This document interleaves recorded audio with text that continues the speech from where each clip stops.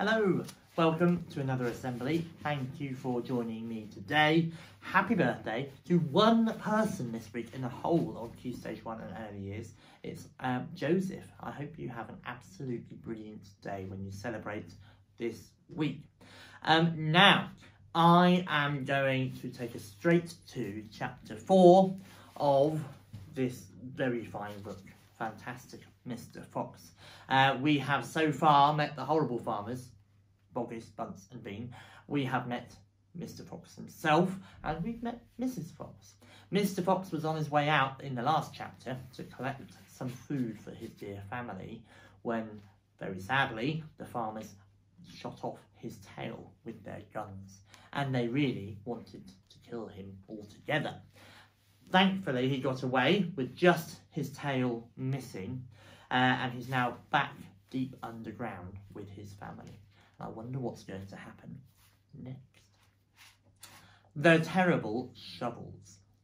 Down the hole, Mrs. Fox was tenderly licking the stump of Mr. Fox's tail to stop the bleeding.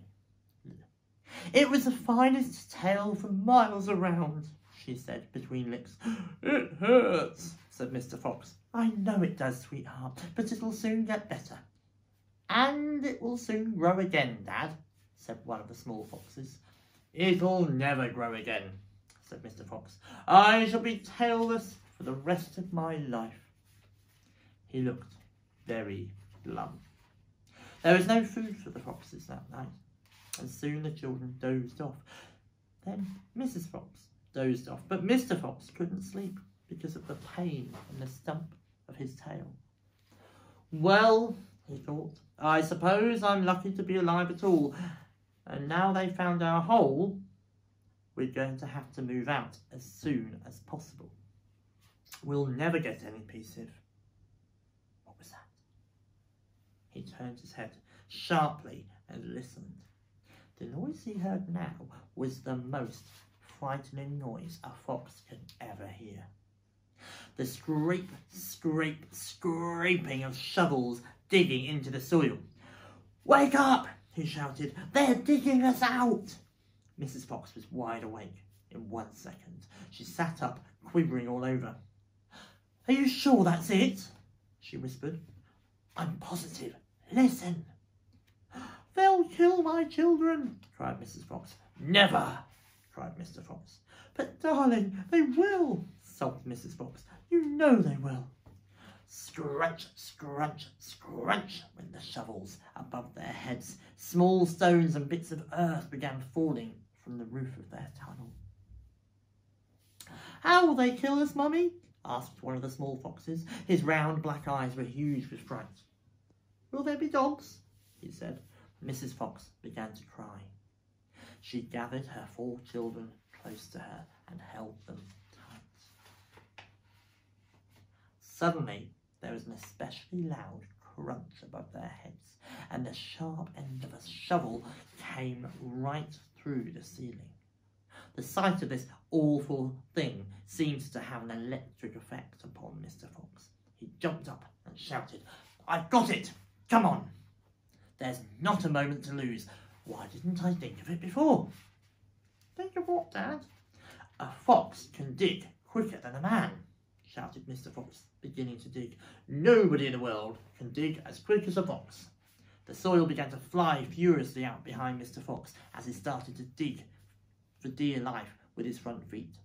Mrs. Fox ran forward to help him. So did the 4 children. "Go downwards," ordered Mr. Fox. "We've got to go deep as we possibly can." The tunnel began to grow longer and longer. It sloped steeply downward. Deeper and deeper below the surface of the ground it went. The mother and the father and all 4 of the children were digging together. Their front legs were moving so fast you couldn't see them. And gradually the scrunching and scraping of the shovels got fainter and fainter. After about an hour, Mr. Fox stopped digging.